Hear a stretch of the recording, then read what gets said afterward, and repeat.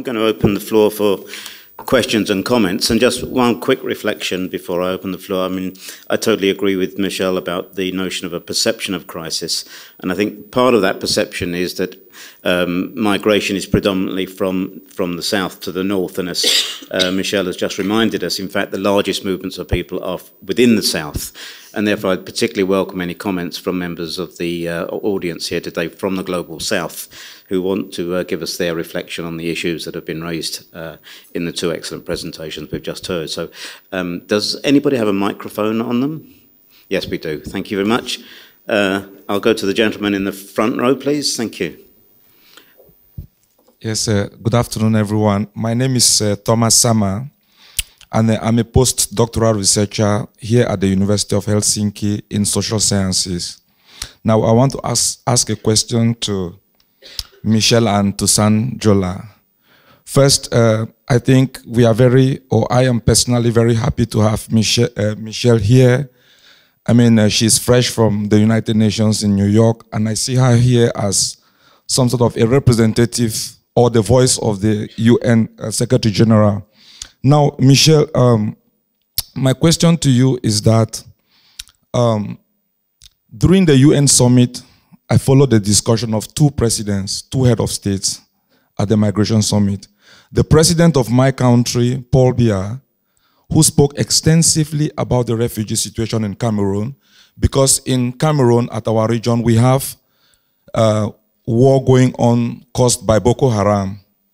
So refugees from the Central African Republic, where there is crisis, they are in Cameroon, over 200,000.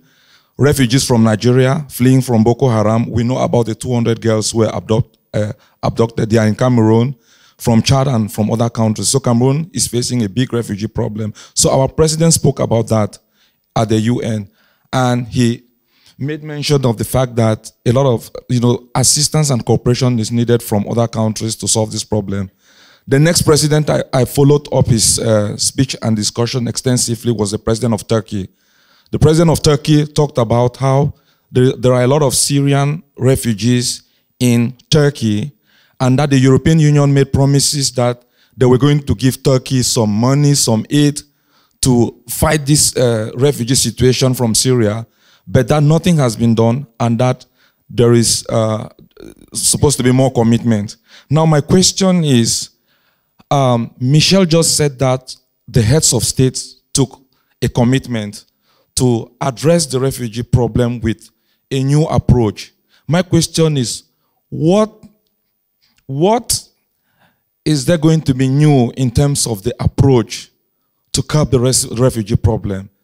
Are the rich countries going to be more committed in fighting this problem? The poor countries or the countries from the south, where the refugees, most of them are coming from, I think some of them are willing to cooperate, but they need a lot of assistance from the rich countries. Even within Europe, many of the countries along the Mediterranean, like Greece, are suffering, and Spain, they are suffering a lot from the refugee problems. And at times, it's like the other European countries that are far away from the Mediterranean, they say, that's not our problem. That's not our problem. And Greece, and Italy, with Lampedusa, very close by in Italy, they are suffering a lot from the problem. So what kind of commitment do we think is going to bring a new approach?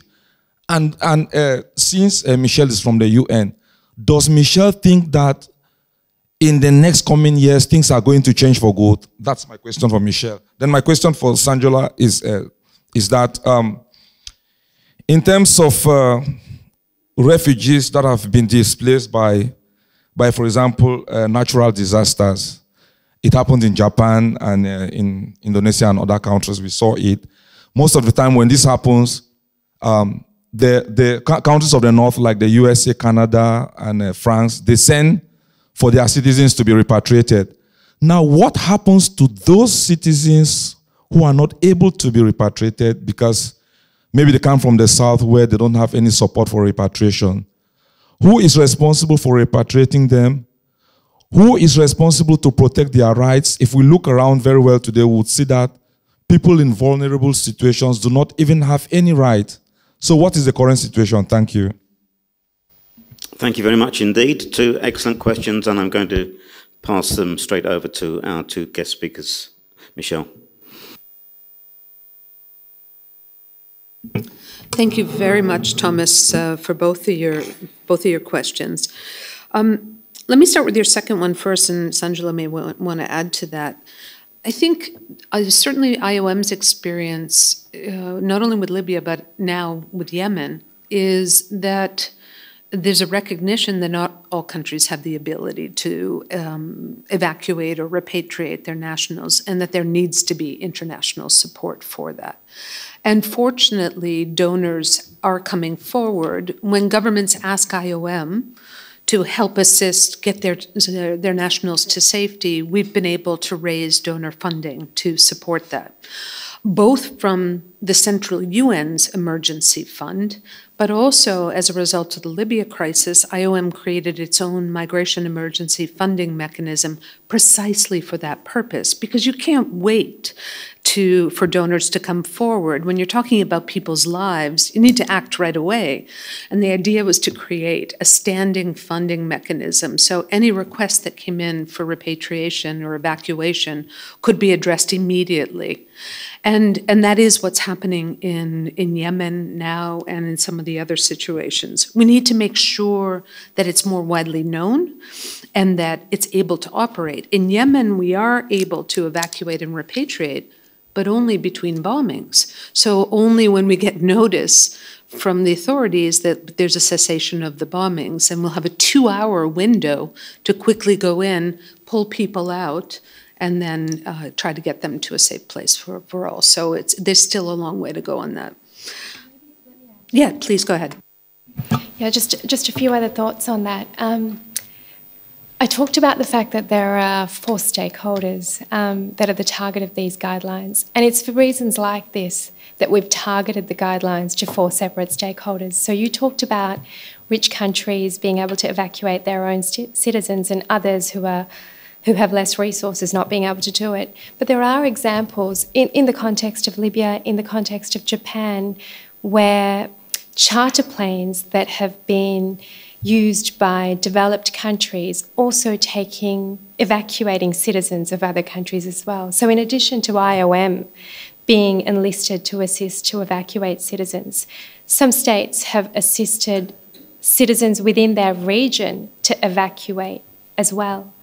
And so in that context, the point is that it's meant to be a collective response. So where certain states or other stakeholders don't have the resources to be able to do it themselves, there should be others who can step in and assist. Thank you, Sanjula. And coming, Thomas, to your first question, I think the key point of the summit was addressed to precisely what you were getting at, was to create a sense of solidarity and genuine collective commitment to addressing large movements of refugees and migrants, and recognizing that, as the Special Representative, Secretary General on International Migration, Peter Sutherland, often said, that right now what we have is a situation where proximity determines responsibility. But really, these issues are global issues, and the full international community needs to be brought to bear to work on them, and not just leave which countries surround a country in crisis as the ones who bear the responsibility. And I think UNHCR has a statistic where they said 86% of the world's refugees are hosted by developing countries. And their appeals for funding and support, and even more importantly, longer-term solutions have gone not met. So one of the key aspects of this summit was to try to generate a commitment from the outset of a refugee crisis of the development community, including the international financial institutions like the World Bank, to provide immediate assistance to the hosting countries, to enhance their capacities, to relieve some of the burden, and to really create more of a sense of burden sharing, both at the initial phase, but obviously also when situations become protracted, and not leave people languishing in refugee camps or in uncertain status for 20, 30 years, which unfortunately is the case in too many situations.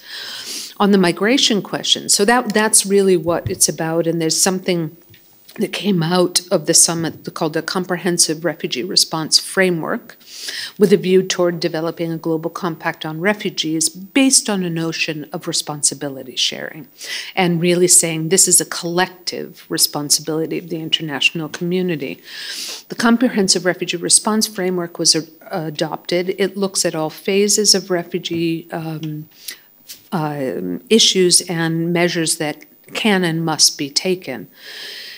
The day after the UN summit, President Obama held a summit specifically on responsibility sharing for refugees, co-hosted by several other governments and the UN, that was a specific summit designed to secure concrete pledges of enhanced assistance, whether it's money to go to the countries that are hosting refugees, or more resettlement spaces for longer-term refugee populations to move into countries willing to take them, or a whole host of measures, but concrete ones.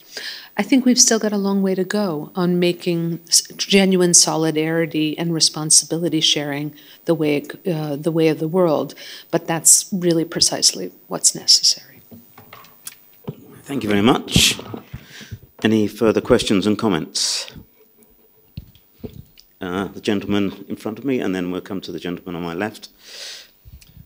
Hi, my name is Rudy Konings. I'm in charge of policy for humanitarian emergencies at the World Health Organization in Geneva.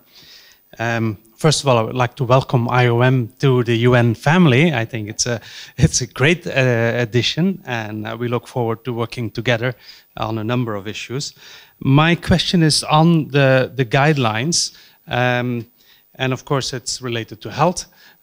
Because that's one of the things, if you ask migrants or refugees what are their concerns, health usually is in the top 3 of what they're concerned about. Yet the guidelines remain surprisingly mum on the topic, and so issues like the right to health or essential packages of services or issues like that, are they wiped under the carpet, or what's the view of IOM on this, and how does the IOM see to address what we think is quite an important issue? Okay, Sanjula, you're on the spot. No. You know, my husband works for the World Health Organization, so obviously I do understand those concerns. So does mine. Oh, so you get an earful about this every day, I presume.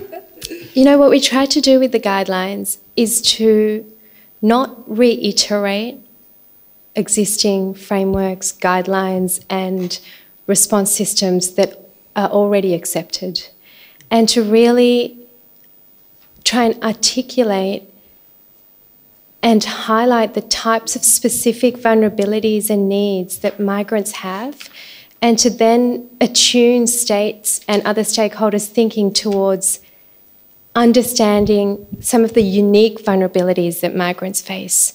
So in the context of a crisis, anyone who's affected may have health concerns or gender-related concerns or concerns around accessing basic subsistence and emergency aid.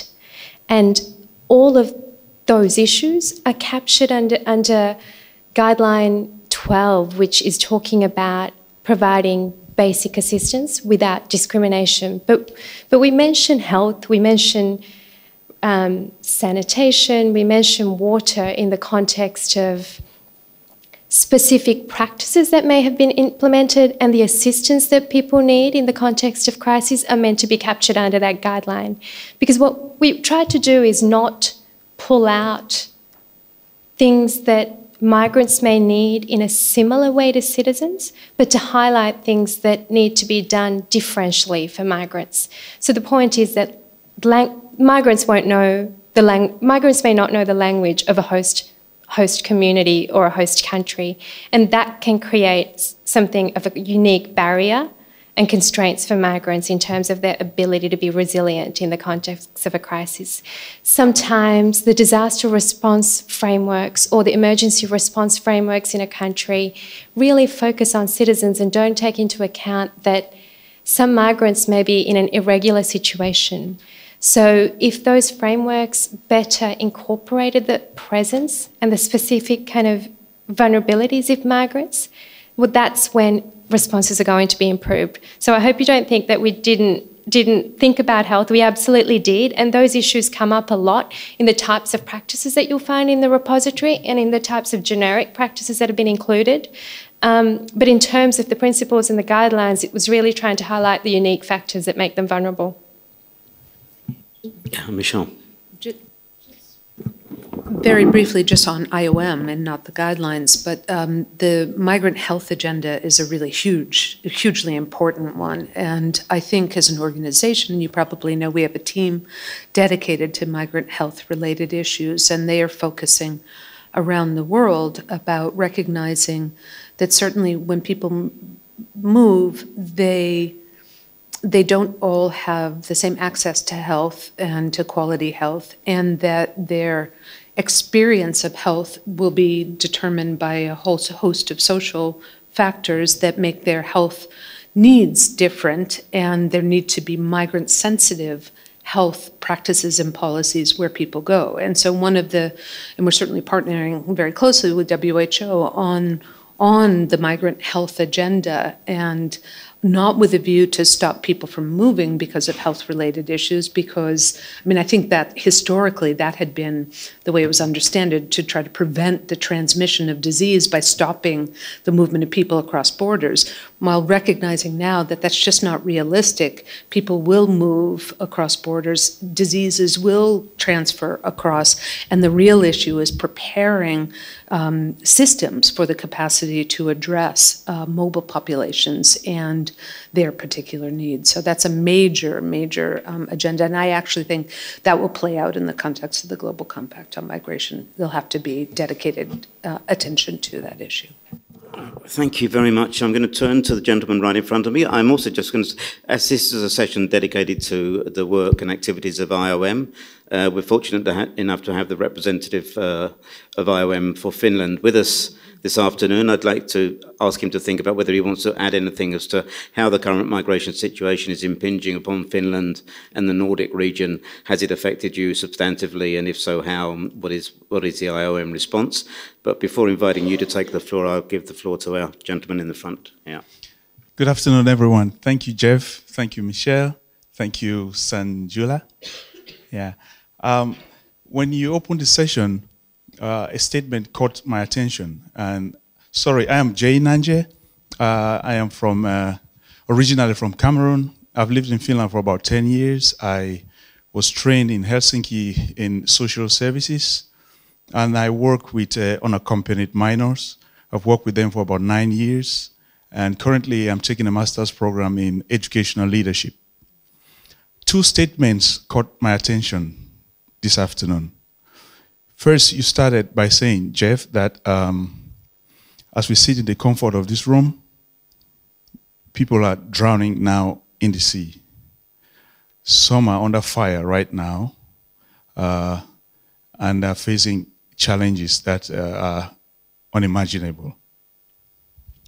The second statement that caught my attention from Michelle was she's looking forward to working with us. I've had first-hand experience with migrants here in Finland. And Sanjula made a point about human rights, recognition for human potentials, and respect for values. One of the values and the guidelines, the principles, if I understood correctly. So they say in every rule there's an exception. Let's say the rule is we go to a seminar, we come up with reports, we publish, journals and so on and so forth. I'm asking Michelle, I'm asking Jeff, could you use this opportunity as an exception when you said you're looking forward to working with us I, for one, am very interested in working with you. I've put my application in the UN website, and you know the bureaucracy, it's been fruitless. I see this as an opportunity for me to practice and apply the skills that I've gained to reach down to human lives and save them in a concrete way. Is there room for me to do something with you? Thank you very much. I've got to confess, I've spent most of my career writing reports that I'm not sure anybody has ever read, let alone acted upon. But I'm going to avoid the question and pass it on to Michelle, and then I'm going to invite our IOM representative here in Helsinki to say a few words. Thank you very much, Jay, for engaging, and I'm delighted to hear about your commitment here. One of the things that we are trying to do at IOM is how to create more meaningful partnerships, and particularly with civil society organizations, and create networks. We have our website where vacancy notices are posted. By all means, keep an eye on those, but we're never going to have nearly enough job openings to be able to bring in as many people as we would like to, so we need to find other ways to collaborate as well. We have just had a new head of research join IOM at headquarters, and she's in the process of reaching out to look at creating networks and to see who's doing what around the world and how to really build synergies there. I'm happy to give you her name and put you in contact after this.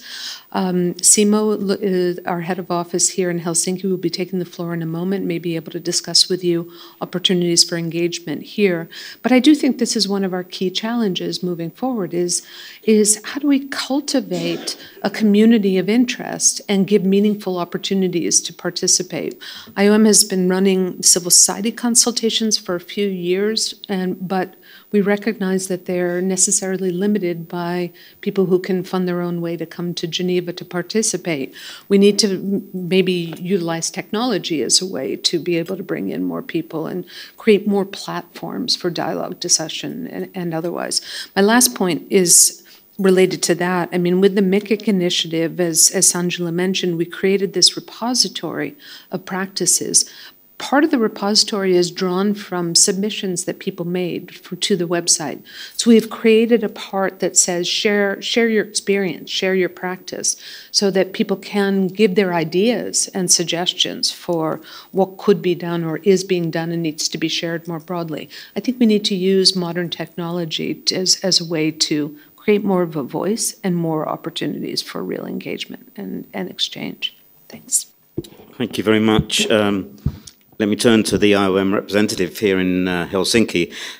Finland's a relatively small country. It's geographically quite a long way from the world's hotspots. So how has Finland and Helsinki and the Nordic region in general been affected by what many people are calling the current migration crisis? Thank you.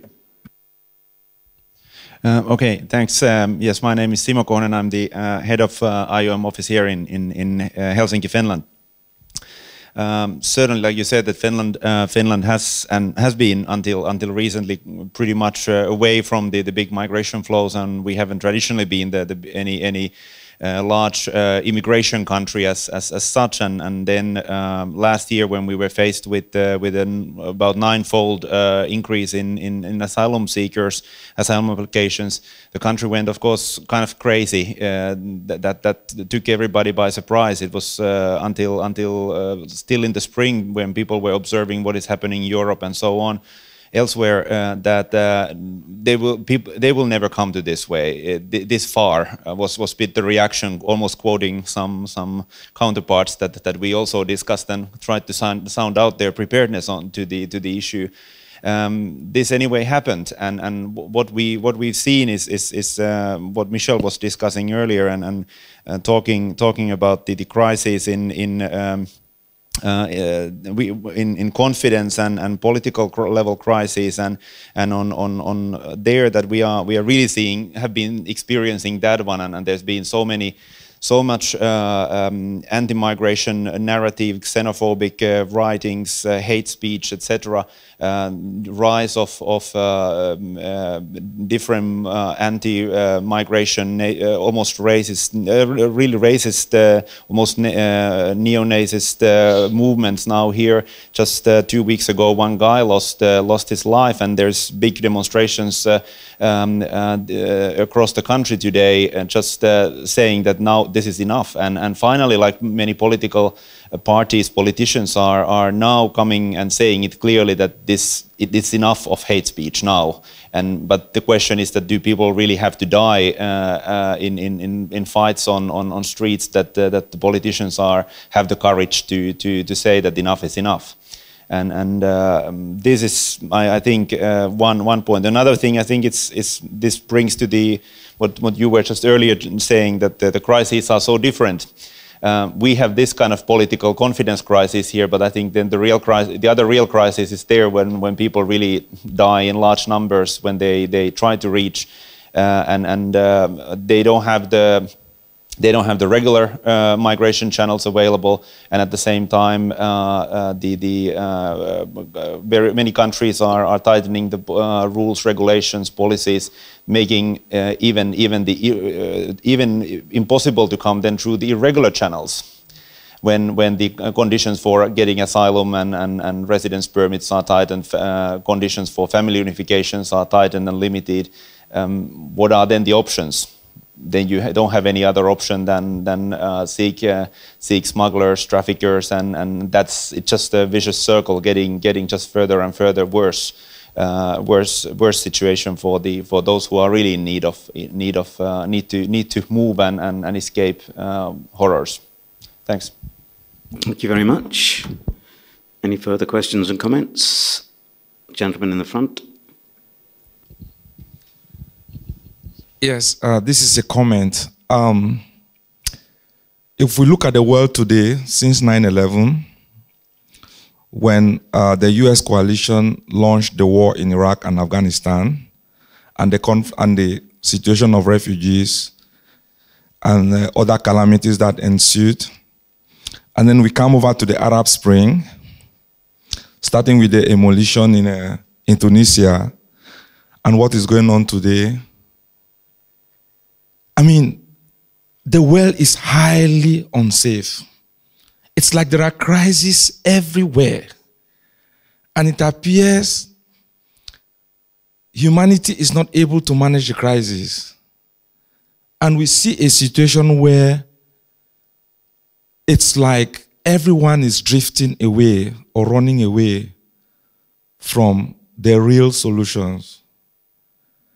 At times we have situations where the voices of the affected people is not heard. Decisions are made at the UN in New York and in other high bureaucratic places for people in some isolated part of the world who do not have any idea about, what is going on and all these kind of things. I think that for the world to be a safe place for all of us, we need to look at the root causes of conflicts. Why are there so many wars? Syria today, no one knows when the conflict in Syria is going to end. In Libya, it is the same situation. In Yemen, arms are in the hands of even children. In Central African Republic, it is the same situation. Across borders and so on, there's a lot of restlessness. I think that we really, really need to address the root causes. Trump, even in the USA, anyone who listens to all the things he says about his campaign, and in Europe, many of the countries, they are all going toward the far right, to tighten the borders, to send immigrants back to their home countries, to cut development aid, that there are enough poor and homeless people, veterans in the USA. Why is money being given out to take care of poor people in Africa? Is that our problem? It's all over Europe. In Germany, Angela Merkel is humanitarian, but there are others. Her party recently lost the election to far-right movements that are growing all over the world.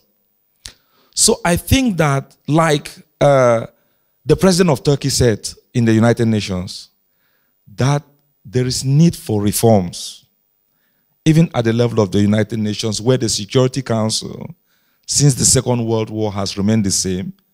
5 countries making decisions for the rest of the world. And this, in a way, has led to a lot of conflicts, because when they veto that this country should be attacked, the country would be attacked. And in some situations, we have cases where the US, for example, can unilaterally launch a war against another country.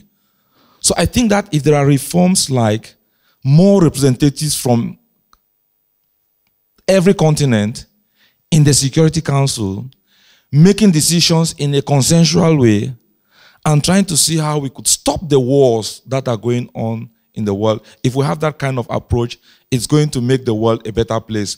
If we don't see things in this way, and we only wait for the conflicts to grow and grow, like in the Middle East, where we have, Israel and the other Arab countries looking at each other like hawks, trying to rearm themselves every day and all the time.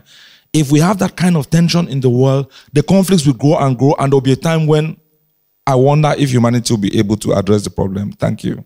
Thank you very much. Let me turn that comment into a question. Something I'm acutely aware of is that those of us who work on refugee and migration issues spend a lot of time talking to each other.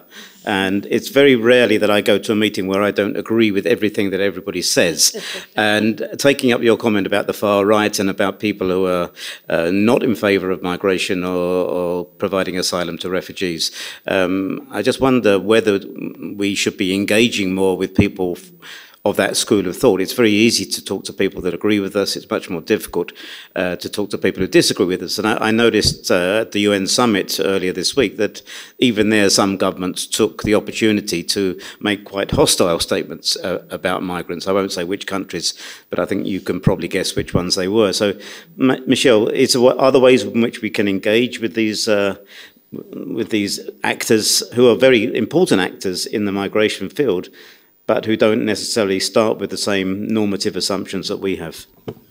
I think that's a hugely important point, Jeff, and actually one that I think I've been thinking about, and IOM's been thinking about and struggling with, and I think we need to recognize that we do live in a world of nation states, and as part of that, governments have a responsibility to their own populations, including to maintain their safety, their security, and their well-being.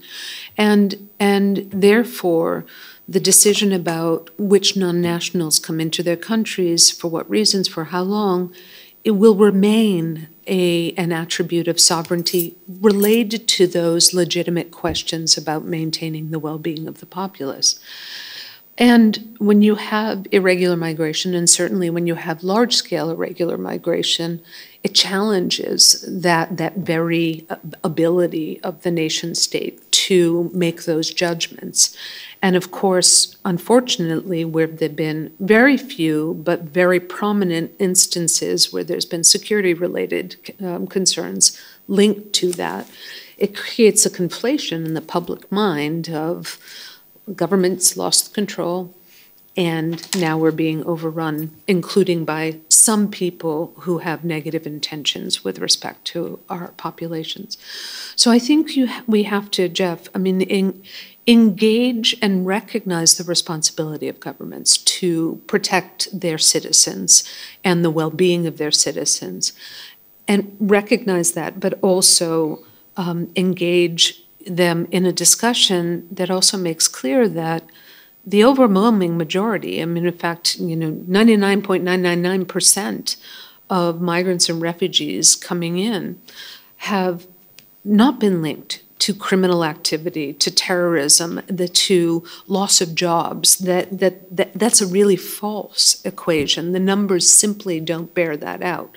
So while recognizing their legitimate concerns, pointing out the fact that the refugees and migrants are not negatively affecting those concerns, and in fact can help on some of those issues. And so to really change the debate around those to one that is more fact-based and recognizes their needs, their legitimate needs to ensure the health and well-being and safety and security of their populations, and then allow for, I hope, a longer-term discussion. Great, thank you. Well, our time is unfortunately up, so with that I'd like to thank the audience for its very active engagement in this discussion, and more specifically to Michelle and Sanjula for two excellent presentations. I know they have to rush back to Geneva a little bit later this afternoon, but I'm sure for the next few minutes, if you want to engage with them on a personal basis, I'm sure they'll be able to do so. So thanks to our speakers, thank you again, and enjoy the coffee break and the final plenary this afternoon. Thank you very much.